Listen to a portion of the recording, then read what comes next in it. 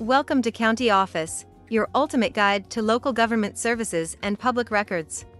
Let's get started. Are National Parks socialist? Let's delve into the heart of this question by first understanding what national parks are.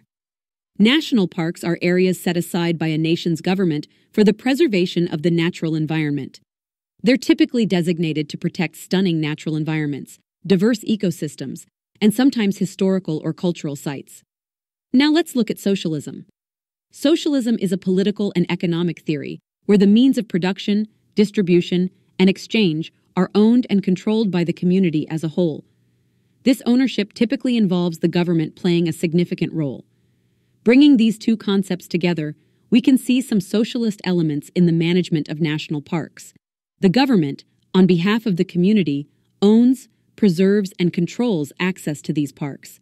It's a collective ownership model where every citizen shares in the benefits of these natural treasures.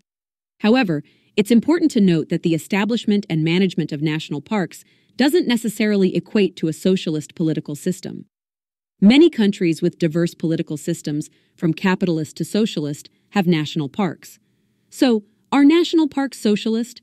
They have elements of socialist ideology in their structure and operation, but their existence does not dictate the political system of a country. To learn more, check out these links which you can click in the description below, and feel free to comment your questions. We're here to help. Thanks for tuning in to our video. Please like and subscribe, and leave a comment below. See you in the next video.